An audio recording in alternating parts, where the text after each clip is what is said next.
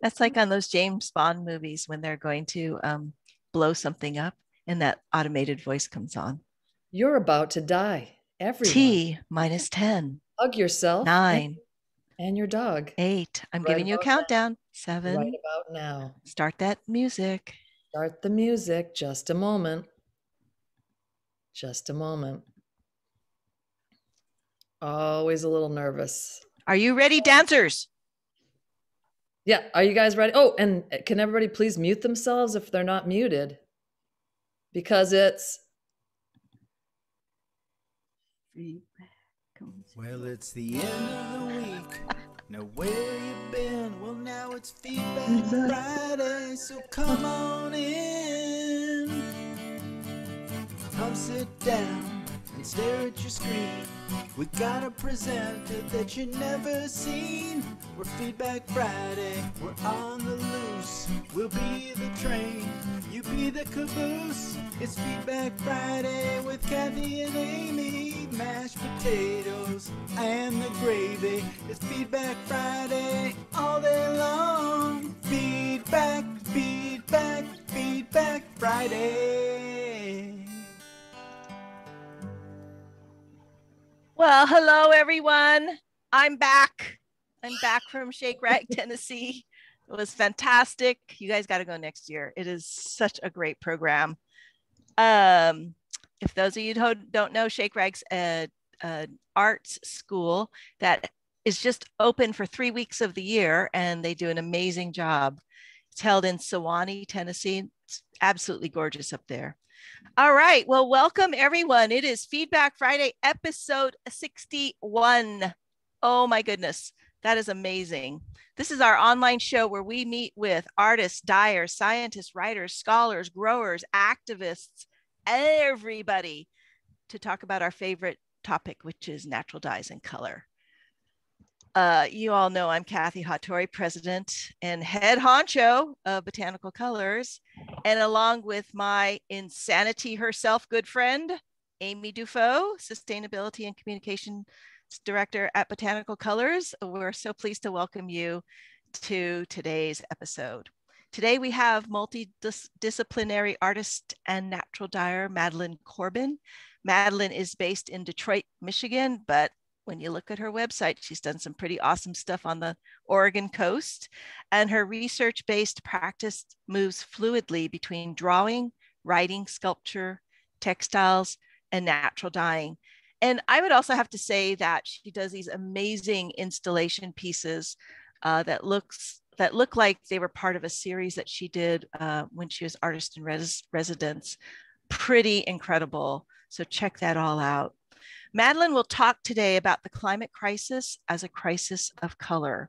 She will share pieces of her research and experiments that have inspired her artwork concerning the imminent loss of the color blue from our surrounding ecologies. Before we start, I want to send out a huge thank you to everybody. Thank you for putting up with us. It's been 61 weeks of absolute chaos, and somehow you've helped us hold it together. And we really want to thank you for your incredible support. We could not do this without you. Amy's going to be our moderator and monitoring the chat on this call, which is where you'll post questions after Madelaine's presentation. We'll have everybody muted during the presentation, but we will open it up afterwards to say goodbye after the question and answer period and our picture of the week. This call is being recorded and we'll have a video copy ready this weekend, along with any supporting information from this call. And so, Madelaine, it is my great pleasure to welcome you to Feedback Friday. I'm gonna let you just take the stage and show us your stuff. Thanks so much. Awesome, thank you. Yeah, thank you so much to Amy and Kathy for welcoming me to present today. I'm super grateful to get to spend time with you in this Botanical Colors space that I admire so deeply. The project I want to share for this Feedback Friday is really about connecting to color, to each other, and to the climate crisis. I'm excited to offer some excerpts from my recent book project, The Stuff of Everyday Magic, and a couple of the textile projects that developed alongside. While preparing to share with you, I really enjoyed the idea that I'm building on the inspiring Feedback Friday conversations that have come before. I know that I've felt many overlaps between myself and the artists and researchers. So I hope that you feel those same connections today. So I'm just going to go ahead and share my screen and start the visual part of the presentation. Okay.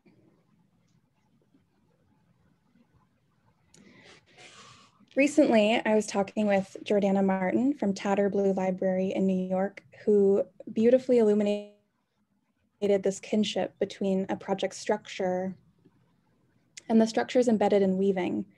The warps of a project hold taut the architecture of ideas and research, while patterns meander and bring light to new intersections in the maker's journey.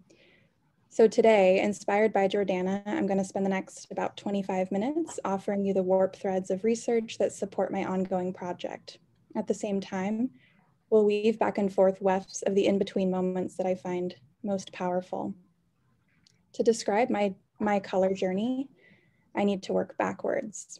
I'm an artist currently living in Detroit, but all of my work is informed by where I come from. I was born and raised in Oregon, where I had access to the Pacific Ocean and tall mountains for viewing the blue of distance.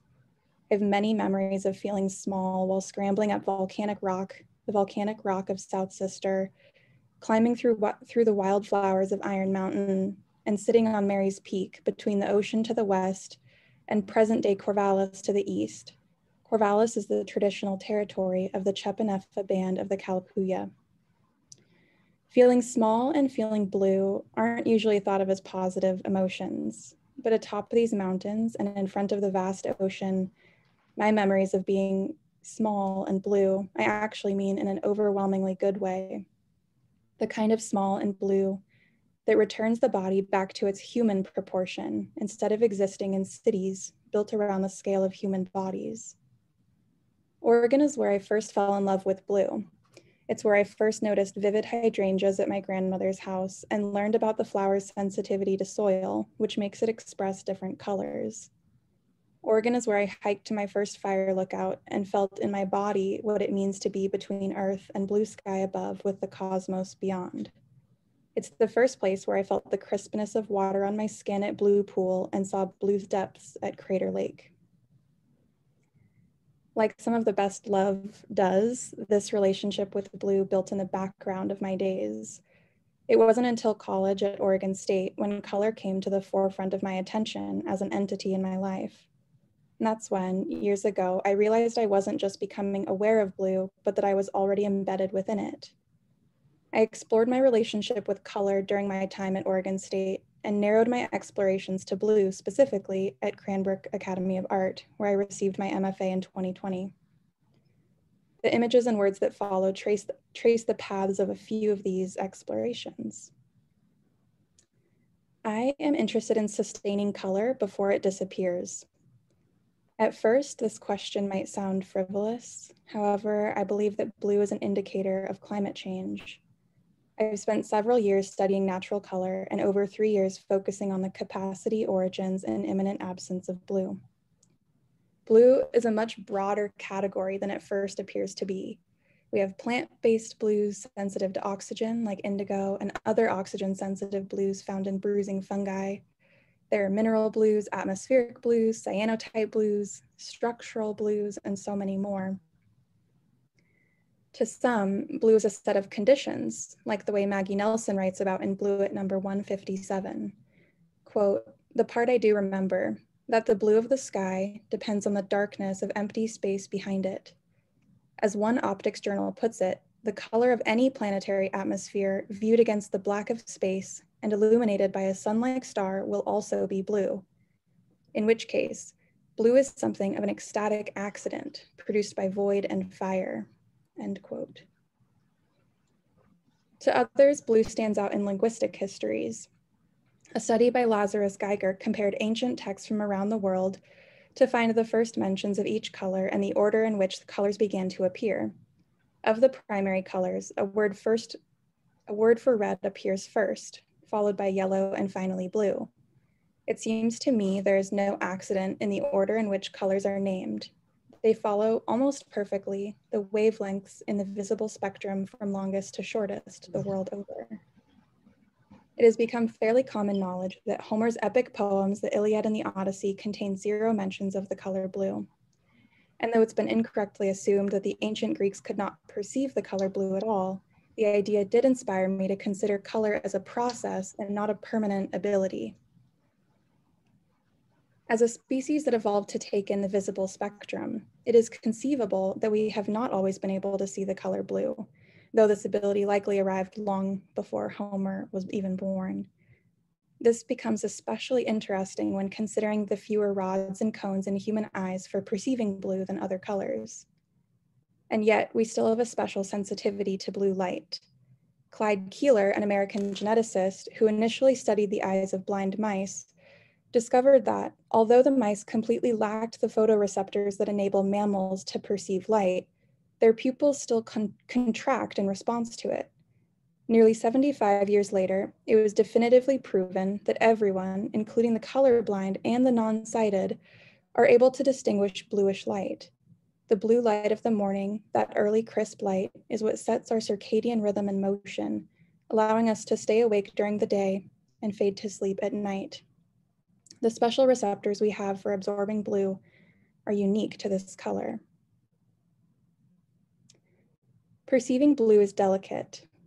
My partner builds controlled environment agriculture, hydroponic farms in Detroit for leafy greens and herbs. Spending time in the farm is one of the first places I noticed acutely how sensitive color perception is. I frequently visit the farm and am always enamored by the violet light that floods the space. While walking the leafy aisles of cilantro and dill, I notice my eyes slowly adjust to the room. The plants, initially drenched in fuchsia light, begin to appear dark green as my eyes and brain work to neutralize the effects of the colored light. Over time, the purple glow dulls to resemble warm daylight, though nothing in the grow room has actually changed. When I leave the room and open the door to the fresh air outside, the world is tinged with green, like looking through tinted glasses. Soon the green fades and the colors that feel normal return to my best memory of them. After my first visit, I remember wondering, how long might I have to stay in a glowing fuchsia farm before the light colonizes the normal of my vision, before the effect is permanent? How ephemeral is color and my perception of it? If sight and color perception are so fragile, so precarious, what other senses are also so? The color we are immersed in affects our perceptive abilities. I notice my vision shift within a handful of minutes in the fuchsia light of the CEA hydroponic farm. What might happen to this ability to perceive color if our environment outside slowly and subtly changes over time? What if our environment is already changing and has already changed to the ways we see color? The color field of our environment and our perceptive abilities are inextricably linked. I suspect if we lose a color, our senses and our vision will invariably evolve. The dulling of the sky is no longer a vague question for the distant future. Pollution, geoengineering experiments to block the sun, temperature and humidity levels, the list of reasons goes on. Like a dulling sky, the blue ocean is not constant either. It is theorized that in the next 100 years, the blue of the swelling sea will noticeably begin to green. It is said that from space, this change will be visible with the naked human eye. At a time geologically when our planet should be cooling, we've just survived the warmest decade recorded in human history. As our waters continue to acidify around the globe, is it possible that we will lose blue on land too? That the blue of flowers, the blue of the skies over polluting cities, the blue of the ocean will be lost? So, what is blue? It's vast, it's delicate, it's violent, it's not constant, it's a set of conditions. Prussian blue, an iron cyanide, was discovered in Germany in 1704. Cobalt blue, a carcinogen, was discovered in 1802 in France. Companies had been looking for a new blue for over 200 years, when in 2009, in the chemistry laboratory of Dr. Moss Subramanian, a new blue was accidentally discovered by graduate student Andrew E. Smith. At a time when blues are largely becoming endangered or extinct species, Moss was able to welcome a new blue into the world. And in 2019, another new blue, Hebonite. In 2015, I became a research assistant and artist in residence in Moss's lab. I felt a similarity between the lab and the studio. Both places invite serendipity and reward careful attention. My time in the lab was an informative window through which my attention was directed toward blue. The lab inspired me to learn about organic plant-based color and natural dyeing. In 2016, I headed for the waterways of New York City to work with Mary Mattingly on her project, Swale, a Floating Food Forest. Mary's a visual artist whose work engages the public and offers new ways of looking at the ecologies we are a part of. Throughout the summer, I helped Mary and the many teams that work with her to convert a floating barge into an edible and medicinal forest of plants. It would eventually move through the waterways of New York and provide food to the public at no cost. One day, on my way to the barge, I noticed a cornflower growing vivid and blue. There was something different about this particular cornflower's blue. It reminded me of the blue I made in the lab. Instead of mixing an amalgam of yttrium, indium oxide, and manganese at extreme temperatures, this blue grew organically from the soil all on its own. Later that summer, I submerged a piece of cloth into a natural dye vat saturated with blue cornflower petals. Expecting a blue cloth to emerge, I was astonished when the fibers appeared light orange and green. The Centaurea genus contains 450 to 500 species of flowering plants in the Asteraceae family. One of those plants, cornflowers, were considered a weed in their native habitat in the temperate regions in Europe. There they could be seen spotting the fields of wheat and other grains until farmers started using herbicides and the species became endangered. Today, they've naturalized in the US. Cornflowers in healthy soil grow vivid and blue when given pH-neutral water. However, like roses and hydrangeas, cornflowers possess a copigmentation complex due to their protocyanin pigment. Cornflower blue is its own crystalline structure that appears blue because of the pH of the flower petals' vacuoles. Cornflowers express their protocyanin dye in a range of colors from reddish orange to green, depending on the pH of the dye solution. I began to wonder if it is possible not to alter the color of the cornflower petal dye, but to alter the color of the growing plant. If the water is made slightly acidic or alkaline, will the blue disappear? Will it grow red or even green? How dependent on healthy water and soil is the blue of the cornflower, and how sensitive is blue on land? A sensitive system for finding and losing blue set out to answer these questions. The artistic system I created could not be experienced in its entirety all at once. To initiate the system, users had to work together on opposite sides of a wall. On one side, water could be released by squeezing the nozzle on a canvas bag full of liquid. Simultaneously, on the other side of the wall, liquid could be seen emerging from irrigation tubing. The released water that climbed through the tube, through the architecture, and toward one of 6 growing cornflowers ranged from an acidic pH of approximately 6 to a basic pH of 8. The pH of the liquid in each bag was not disclosed, asking viewers to participate in a system they could not clearly know the results of instantaneously. Repercussions were separated from actions. The work is slow. It takes time to grow a flower. I watched the plants change day after day, a precious ability when there are many people like my father who are partially colorblind. In 1 month, the flowers began to bloom. The results were captivating. Much like our oceans and skies, the color in the cornflowers dissolved from blue to purple before all that remained was a ghostly white as the water acidified. My project suggests that cornflowers may be indicators for the climate crisis, and along with other pH-sensitive blues, they indicate that the climate crisis is also a crisis of color. In What Color is the Sacred? Michael Taussig writes, like a river, color is a moving force. And like the world's water supply under the present climatic regime of politically enhanced global warming, color, like heat, is now subject to unpredictable oscillations. The project that resulted from my constellation of findings is a system that privileges the slow mysteries of plants over the desire for immediacy. This work is a look back towards history and a speculation forwards into the hazy blue of the distant future. It's reminiscent of a cyanometer, a device from the 1700s used to measure the blue of the sky.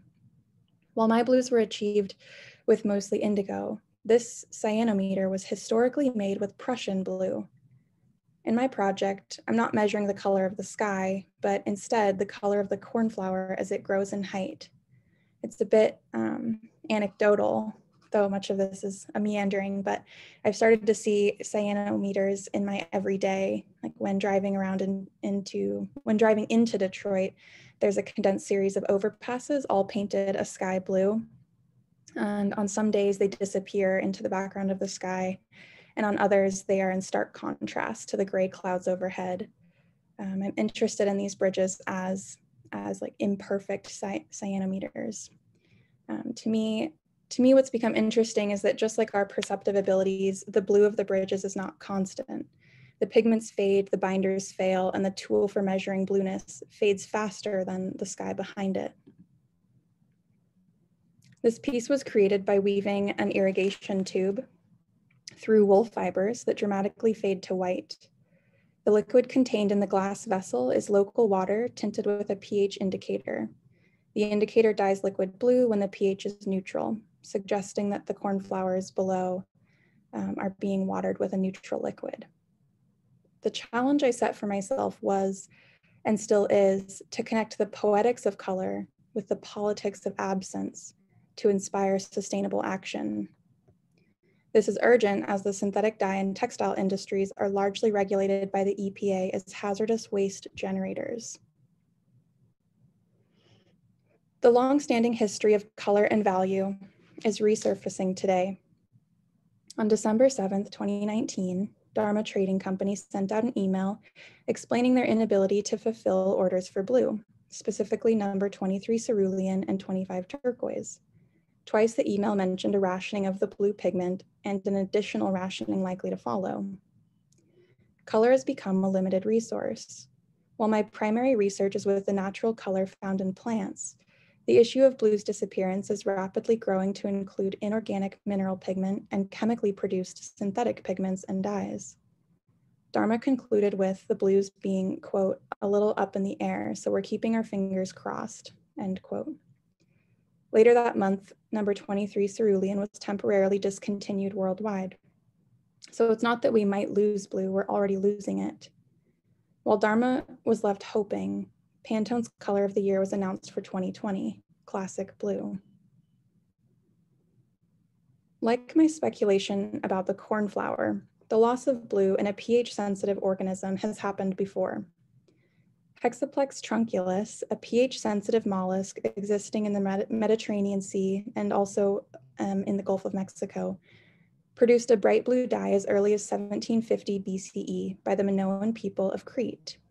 Over time, the murex dye molecule has changed from producing blue to purple with exposure to an increasingly acidic environment.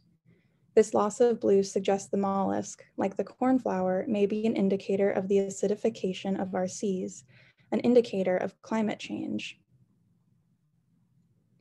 2 summers ago, my grandmother gifted me a small skein of murex dyed wool given to her over 30 years ago by a family of weavers and dyers who still work with the sea purple today. Her home is covered in textiles collected from decades of travel while she was the curator of traveling exhibitions for a San Diego museum. While visiting her in 2019, we talked about the nature of textile and natural dye degradation in the sun over time. She showed me several weavings that have been around her house for years. They were the ones exposed to the sun on one side and never flipped over all these years. The undersides of these textiles remain vibrant and in high contrast with protection from the sun. My grandmother keeps one textile draped over a chair that she made. It's been there as long as I can remember. I can't help but to think what the textile's colors would look like If my grandfather could have been around the last 32 years and sat in that chair that she made for him, what would the pattern look like if he could have been here to block the sun and share more time with my grandmother?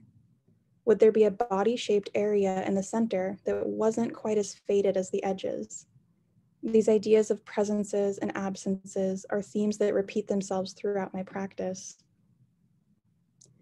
After my conversations with my grandmother and time spent looking at her textile collection, my ideas started to expand to the spectrum beyond blue. Now I'm making my own fading textiles that appreciate as they fade with exposure to the sun over time. The first experiment I did was using a fully fugitive dye that would fade. I wove a simple square and masked off areas before leaving it in the sun. Within days, there were noticeable changes between the exposed and hidden areas, but these photos are probably a month apart. The problem with this experiment is that when the masking tape is removed, the hidden part immediately starts to fade too. I wanted to find a way for the pattern to develop over time instead of simply fading at different rates. And I wanted to weave the pattern directly into the fabric instead of using tape on the surface. I started developing different natural dyes that appear metameric or the same, and began weaving what looked like a very simple textile, mostly bright yellow with squares of white and lines of blue punctuating the yarn that ran forwards and back. When exposed to the sun, one set is more color fast and another is hypersensitive to the rays and begins to fade. This process has allowed me to integrate patterns into the textile that aren't lost to the sun, but develop in it, like a cyanotype might. The result is a textile that inverts the desire for permanence and encourages us to value change.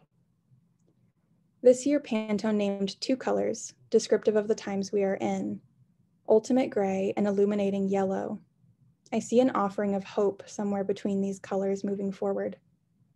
My goal in connecting the climate crisis with the crisis of color focuses on reestablishing the connection between humans, non-humans, and the climate so that each is rediscovered as being anything but separate. My project as an artist is to challenge our practiced ways of being in the world and to ask, how do we practically engage with sensoria other than our own? What is vital about color, blue, and all the stuff of everyday magic? I want to end with a quote by Ursula K. Le Guin. Le Guin writes, "One way to stop seeing trees or rivers or hills only as natural resources is to class them as fellow beings, kinfolk.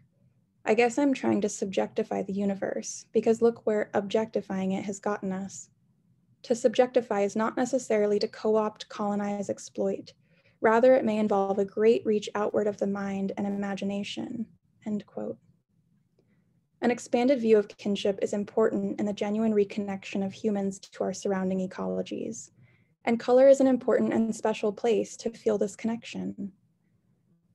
I'm so glad to have had this time with all of you, who I imagine must also have a deep appreciation for color and where it comes from in our world. I hope you enjoyed these vibrating ideas about where it may be going.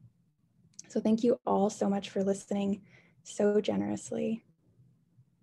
Madelaine, thank you so much. My head is about to explode when you started talking about all these different things. Amy, I just want to do a quick shout out to this book, Bluette, right? That's available at the Tatter Library, as well as Madelaine's book. Tell me the title, Amy. It's all the stuff of everyday magic. Yeah. So there's like, if you like these ideas, you have got to get this book. And Madelaine, is Tatter distributing that for you? Okay. Yes. So we'll give you that reference, either both in the chat and also with our email. The other thing that I just was absolutely blown away with was the idea that you're using all of these different ways to evaluate blue and the transformation of blue in places that you're looking at or driving through or observing on a walk. That was like another fall over and think about that one.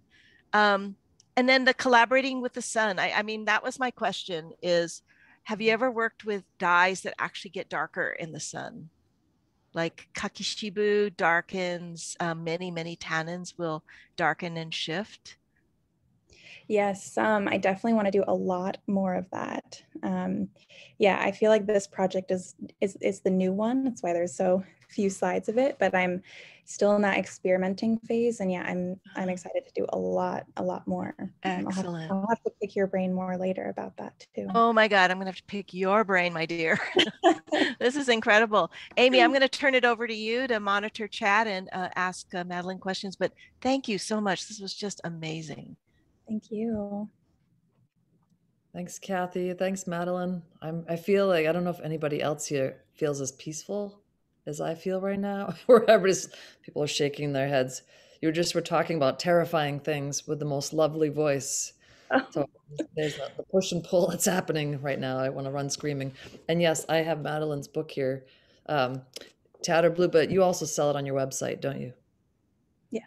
Okay. And it's truly like how Madelaine was just talking, is how beautiful this book is. It is just gorgeous. So, okay, hopping in here. I am wondering how you made some dyes more light fast, and less light fast in the last weaving. Are they the same dye materials? That's a great question. So yes, some of them are the same dye materials, and the challenge there is mordanting some, and then the unmordanted fibers, how to make them still vibrant to match that color pretty similarly. So that's an ongoing experiment that I'm always working through. And then also, it has really been interesting to compare different dye stuffs. So for example, a very bright yellow, very fugitive dye would be turmeric. It's going to last seconds, I feel like. I feel like it looks at the sun and it starts to fade. And then other dyes, like I can use goldenrod or marigold and then adjust with some different modifiers to work the color out to be pretty similar, but last a lot longer. Let's see. When you dyed with cornflower, did you use a mordant? Yeah, I did. Yeah, so I tried cornflower dye in a bunch of different ways, just playing with it. Really, I feel like my experiments with cornflowers I always call artistic experiments because they feel very playful. But I did try different mordants. Historically there was a cornflower blue dye that was attempted to be made by Boyle. It was called Boyle's Blue, and it was really unstable. And I feel like that's one of the more extensive attempts that's been made to get a really good blue dye out of cornflowers, and it did not last, and it did not really get picked up to be made at a large scale. So I think there's a lot more room to play around with it. It was kind of abandoned early on, but it's definitely a challenge to get blues out of it. I know too, I was going to mention, like with safflower, of course, there's like, you can get a couple different colors out of safflower, but like how did you, I mean, when you're talking about the cornflower itself, have you come across other flowers or plants that you've seen do that? Besides, that's all I can think of. I'm sure Kathy can add more, but like for me, I just think of safflower, but are there other ones? Yeah, definitely. I think any of those flowers with that co-pigmentation complex like hydrangeas or roses actually have it as well too. Wow. And I'm sure there are so many more too. I wonder about the, butterfly pea flower. Yep. Yeah. I think also like that super dark scabiosa. Yes, definitely. That one, like a really blackish purple, maybe even black hollyhock. Mm-hmm. Like when you dye with it, it will sometimes break into a reddish tone that could be anything. Like you got sort of an orange, right? And then you get this really strange green thing happening and you're just mystified. But it sounds like you have a bit of a chemistry background. So can you kind of tell us like what's going on there?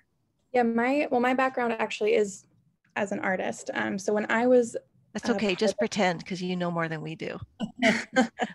Well, when I was part of the lab with Moss, it was just as an artist in residence.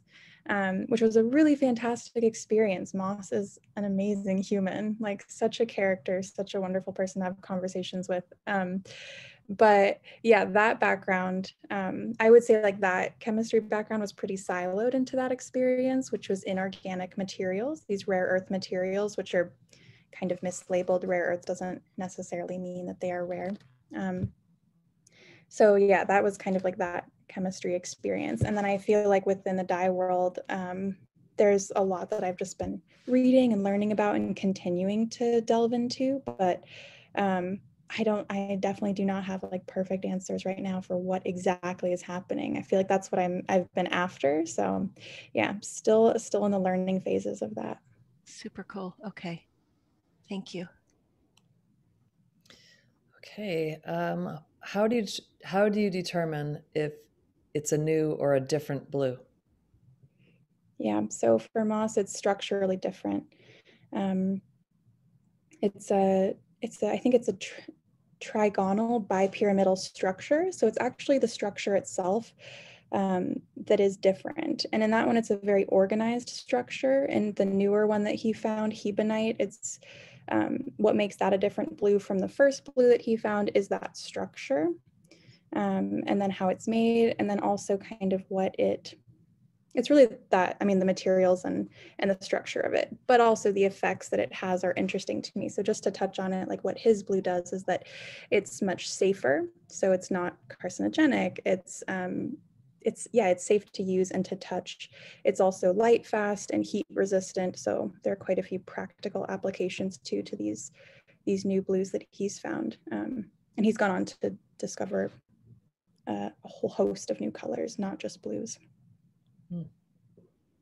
Kathy, did you want to ask your question, or do you want me to ask your question? Oh, you can ask it. That's fine. Okay. I mean, you've got that lovely voice as well. Have you ever worked with dyes, pigments, or inks that are intentionally disappearing with light or pH exposure? Yes. Yeah. Some. I've been really interested in some that change in the sun, obviously. Some pigments that do that. And those chromatically sensitive, or, the heat sensitive ones, the sun sensitive ones, the photosensitive, they're very interesting, but they don't always retain those properties. So what I like about them is that I think of them as being itinerant, like a sunburn might be, right? Your sun, on my skin at least, when I get a sunburn and it turns bright red and then it fades back to this normal color, and it kind of comes and goes constantly back and forth.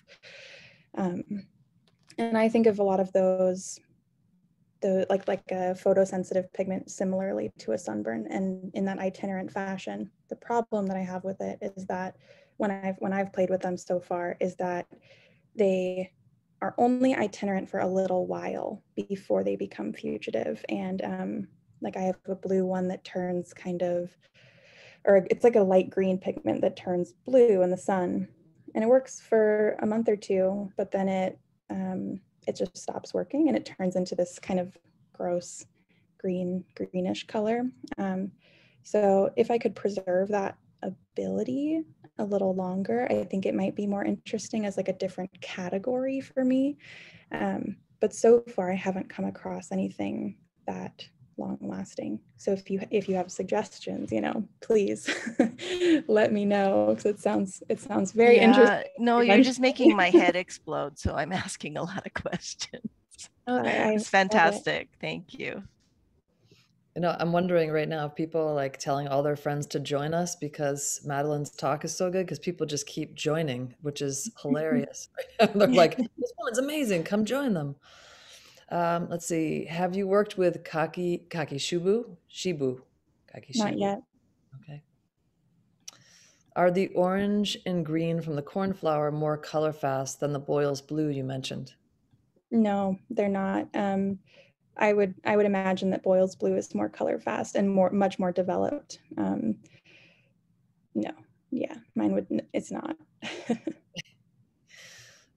Your thoughts on fading remind me of Roland Ricketts' current exhibition of used and faded indigo cloth. I'm sure you're aware of that.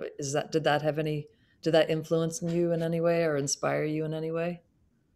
I think subconsciously it might have. I wasn't as familiar with Roland Ricketts' work at that point. But I say subconsciously because he came out of the same graduate program that I did. And so I imagine that there's sort of this pedagogical history that maybe was probably embedded in me without even knowing it. And then since, of course, this work, I've like done a deep dive into what he's doing and admire it. It's really incredible what he does. Mm-hmm. Let's see. When dyeing, do you take into account the water you use or document where the water comes from? If so, what have you learned about it? Yes, 100%. I mean, water, wow, everything comes back to water. In the climate crisis is a crisis of color weaving. It's the title, like a thesis as a title.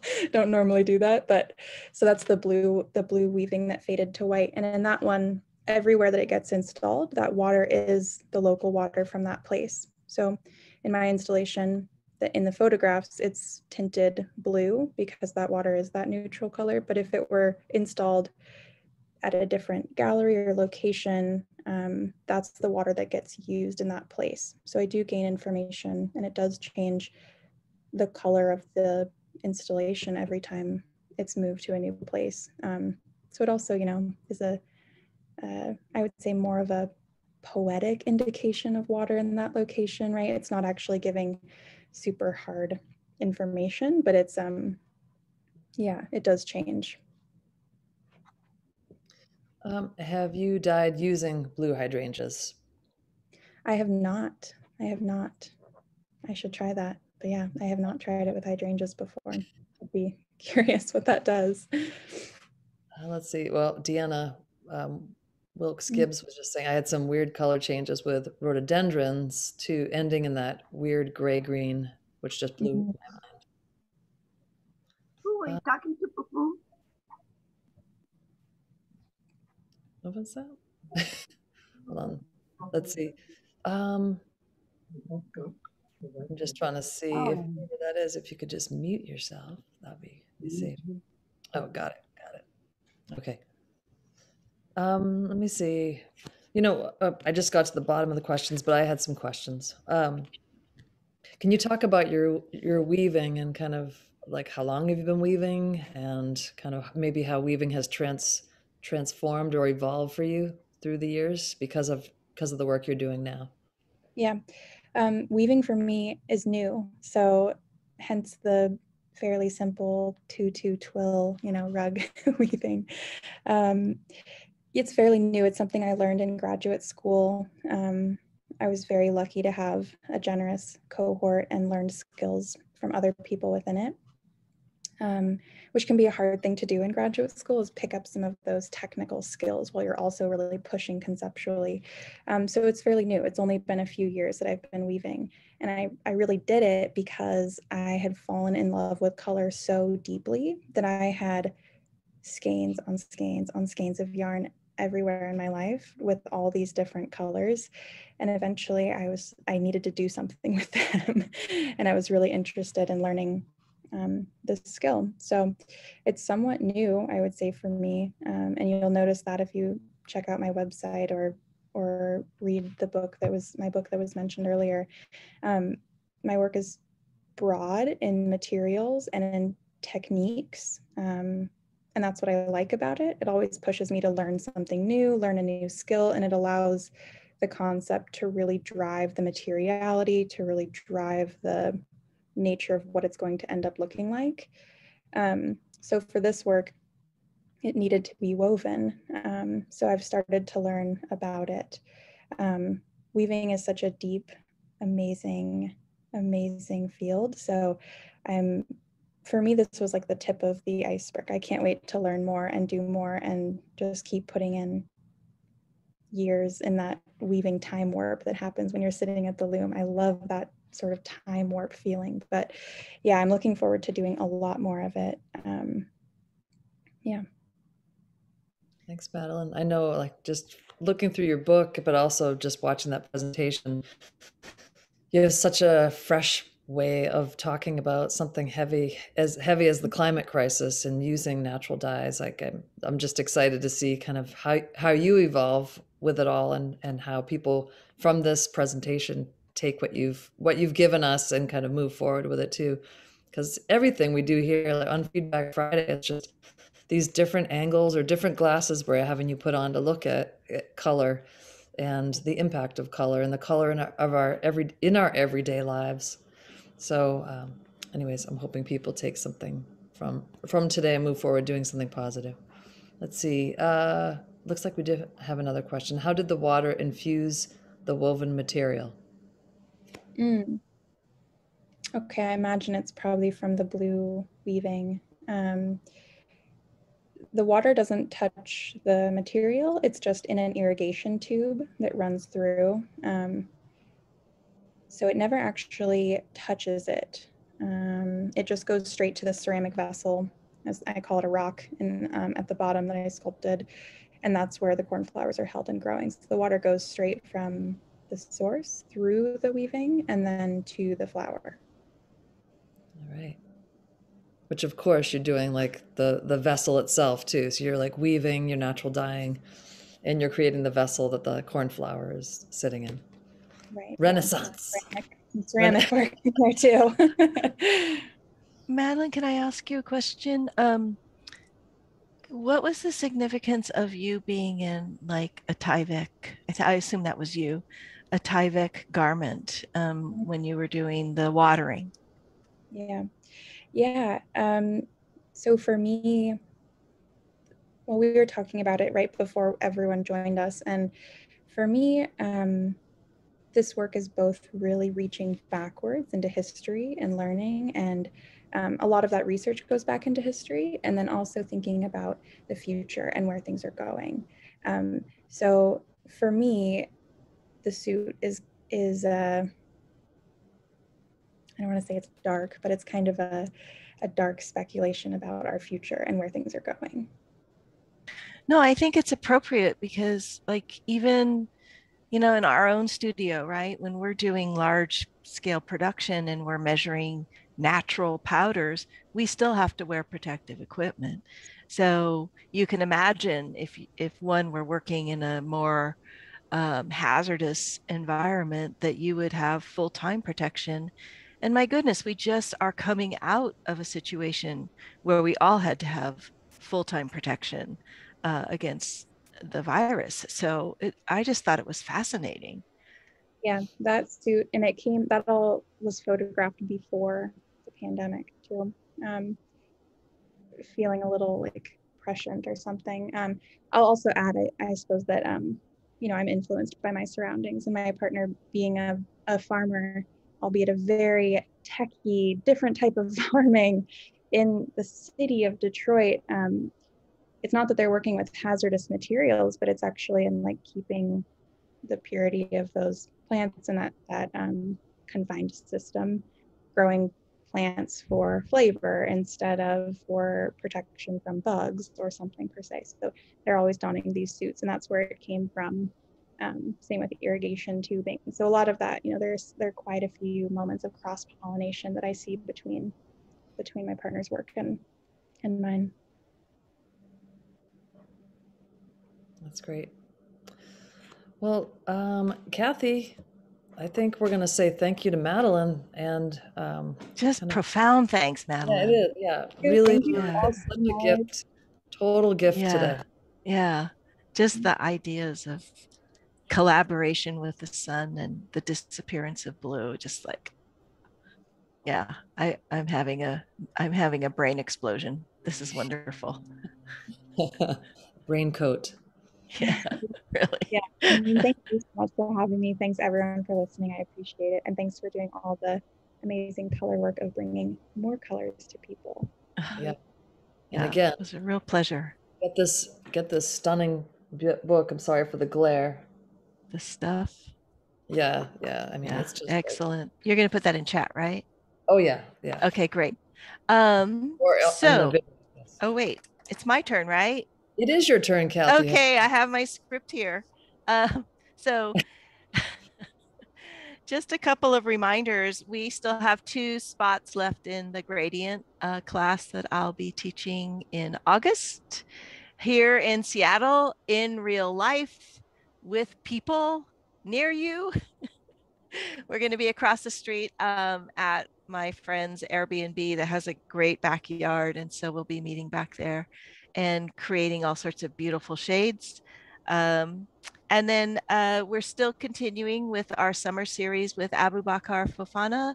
He's doing a 3-day mineral mud workshop, as well as an online 3-day indigo class and a master class in creating a tunic based on Malian strip cloth, which is called Fini Mugu.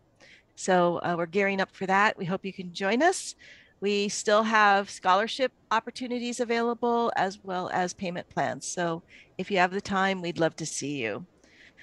We also still have Weld Rich Purple Logwood and Osage Orange Sawdust on sale on the site. And I think yesterday we showed that with regular logwood and weld, you can create shades of green and not have to go into an indigo pot.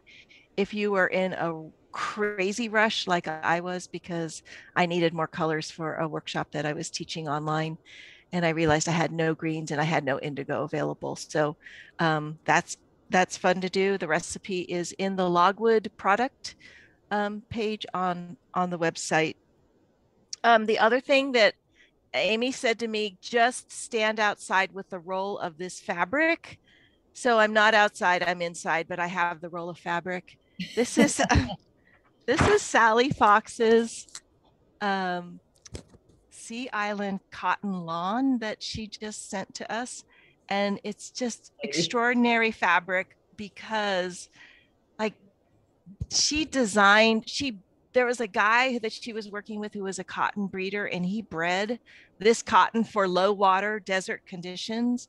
Those of you who know the history of Sea Island cotton, it's an extremely rare variety, and it only grows in like the West Indies and on the coast of Georgia and South Carolina. That's where it originated. So very moist, very wet, hot, humid, sunny, and of course, I can't remember his name, but the plant scientist who was breeding the cotton selected and bred for low water and very arid conditions. So no moisture in the air at all. And it's an extraordinary fiber. And she had it grown for her in New Mexico by the organic farmers that she works with. And then they sent the bales off to Japan. She works with this super high-end mill that makes beautiful fabric.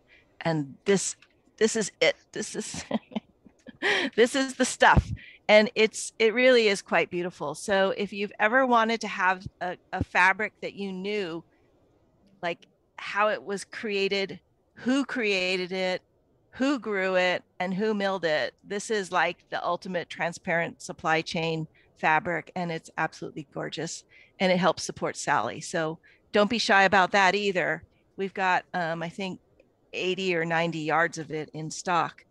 Are we going to talk about next week and then picture of the week? Yes. Sure. Okay, yeah. So next week is Independence Day weekend. We will not have a Feedback Friday. We are going to all enjoy that long weekend. But the following week, we're really thrilled to have the folks from Threads of Life who are located in Bali. And they are a fair trade business that has, from its beginning, looked at how do we maintain cultural traditions, patterns, weaving, everything like that amongst these far-flung islands in Indonesia, where every island has its own tradition and its own methods, and bring that to a place where people could purchase these amazing textiles. So William from Threads of Life, and probably a couple of his the people that they're going to take us on a video tour of Threads of Life, so that it'll be pre-recorded because it's midnight there when they're presenting. However, afterwards they are going to hold a live trunk show, so you'll be able to view and hopefully meet some of the makers and check out these incredible textiles and also purchase them. So we would love to have you join us. That's not next week, but the week after. Is there a date on that? July 9th? Sorry. Thank Thank you. you, Alice. It's the 9th. Yes. Thank you, Alice. July 9th. So don't miss this one. It's just the opportunity to see textiles that really aren't being made anymore, except through the efforts of Threads of Life. They also spend quite a bit of time empowering women and women in communities so that they can maintain a livelihood. These are the folks that are giving us our Simplocos, which is the non aluminum mordant that they use traditionally. And we just received a shipment of Ceriops, which is a super dark reddish brown dye, similar to Kutch. And it's got this sort of magical multi-day preparation. So we're testing it right now, and hopefully we'll be able to have a little bit of a sample for you to see the beautiful color. So don't miss that. And now, Amy, we are going to do picture of the, what are you looking at? I'm looking at a bald eagle flying around Okay. in front of It me. was a coyote earlier. Coyote earlier, but now we got the bald eagle flying. All right. Sorry, Looking for watch next rabbits. door. My eyes are burning from looking at the sun now. Okay. We have picture of the week. Week. There's so many pictures of the week. Let's see how I tested this with Madelaine and Kathy earlier, because I don't usually do these kinds of things, but Sweet Mother of Venus. Hold on. Can you all see that? Did I do it Yes. right, Kathy? Okay. Yes. Yes, I created a slide.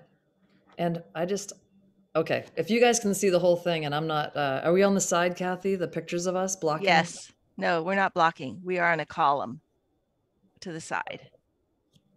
Well, I'm not sure how to move you guys unless I just do this and then hit, hey, listen, we're going to do our best here. So there were so many blue pictures, and I got in touch with a couple of people who had put these blue images up on Instagram that had people that had tagged us, and they weren't able to meet with us. But I just wanted to show you some of the range of blue that we got. People doing it like Bat Flower Press, doing it on paper, and I wander through, and because we are blocking this other column, as people are making indigo vats, there's indigo parties. It's like an indigo fest going on worldwide right now with the warmer weather, which has been really exciting. So I just made this little slide up so you could see kind of different people who have been tagging us on Instagram and all the beautiful work that they are doing.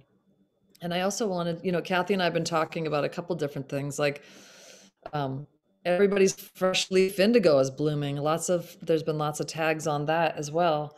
So, we want to see more of that. But Kathy and I have been talking about we're in June. So July being kind of more of an indigo focused month. So we'll be talking, I think we'll be kind of adding things in here and there, a little bit more about indigo and what people are doing. We also just got our very first drum roll, Kathy,